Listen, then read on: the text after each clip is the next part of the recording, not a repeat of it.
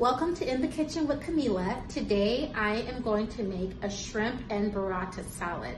I have all my ingredients here. As you can tell, I wanted you guys to just see it because it's super easy. I did lay it out and there'll be a picture as well, a still, but I want to show you. So here I just have my burrata, my basil, my tomatoes, super simple.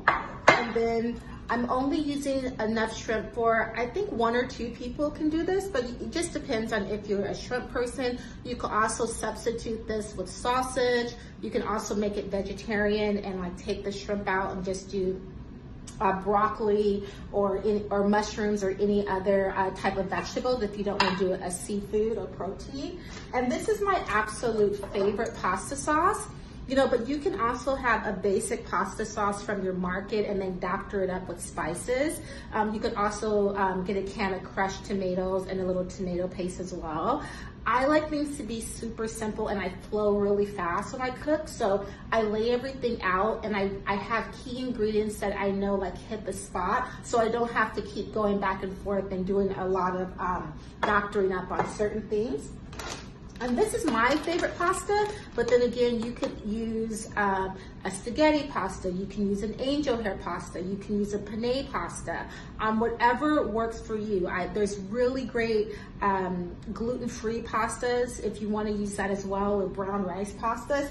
I'm just showing you what I use, but also remember, feel free to like move around the kitchen, test certain things.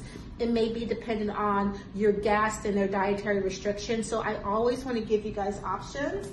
Capers, just always a good go-to. Capers, garlic, crushed red peppers, but we're just gonna get into this simple, but yet beautiful and tasty meal. So stay tuned.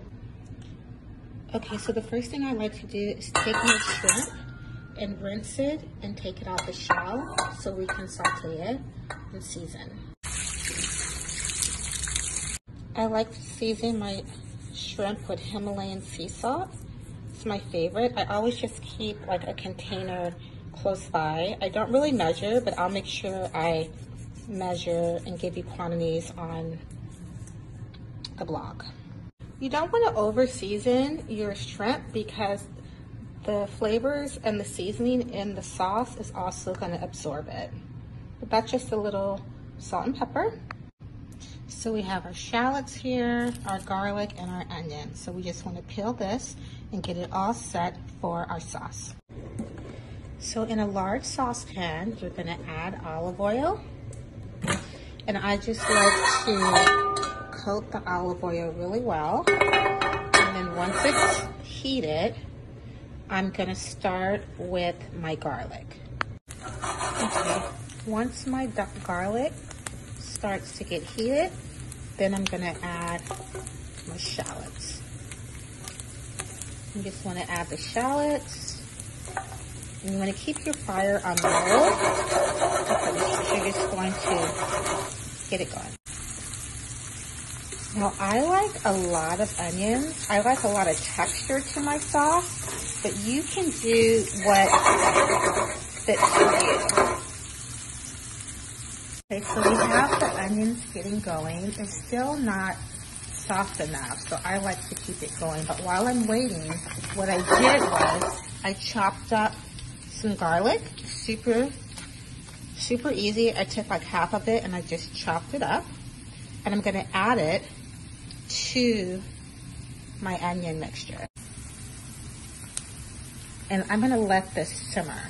Now again, if you're making more of a vegetarian sauce, this is when you can add mushrooms, you can even add olives. I'm actually gonna add some capers.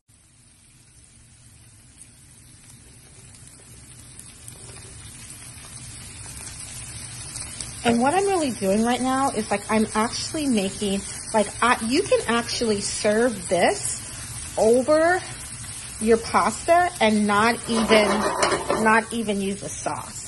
Like you can do this with some truffle oil over fresh pasta and you don't even need a sauce. And the reason why is because all your ingredients are so fresh and the fragrance is so powerful. So if you have a really good pasta, you really don't need a sauce. But for our recipe here, we're gonna put a sauce in. So I'm gonna add our sauce.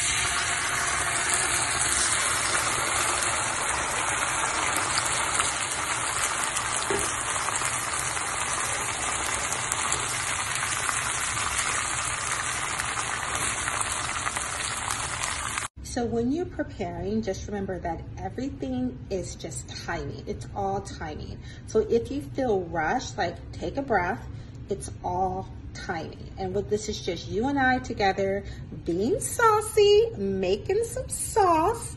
And the key is like what we really, what my heart is within the kitchen. It's just that it's not intimidating. It's a flow. You know, I want you to be relaxed. Like we're just experimenting in the kitchen, you and I.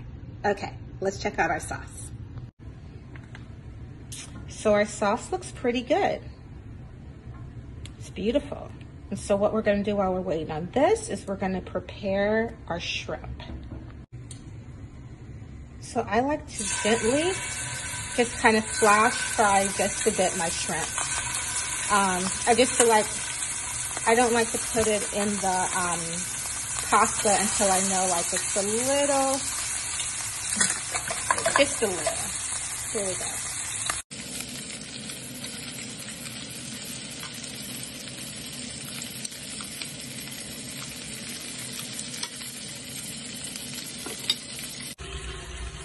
So we're gonna get our water boiled while we're waiting.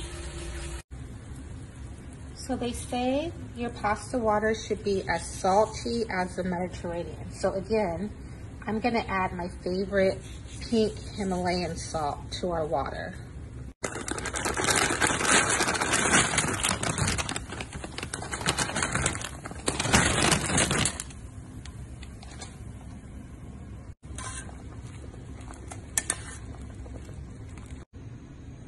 So I like serving pasta family style. So I'm just gonna show you how I serve and create an inviting table around the dish.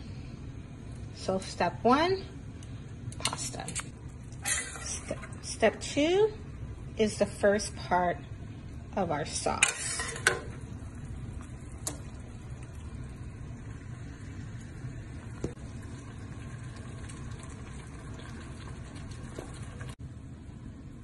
So this is my favorite part, and yes, I like to use my hands, and they are clean. I'm just gonna drip the burrata over. Next, I'm gonna show you how to just make a simple arugula salad to place on the table with your pasta. I usually purchase a pre-packed, fresh, organic arugula pre-washed. So I just add that. So I'm just gonna start with this, and everything is about layering. My second layer are the cherry tomatoes. I have this beautiful piece of Humboldt Falk cheese that I'm gonna chop up and layer. Look at the ash, so good. Okay, so after I layer in the cheese, I just add some balsamic. Okay, so here we have it. This is our jumbo shrimp and burrata pasta, and I have it in a larger bowl. And I want to show you how I presented the table, because I want you to be able to present a table where you can actually engage as well, so you don't have to feel tied to the kitchen, that you can hang out. So let me show you how to set up a table where everyone can just graze.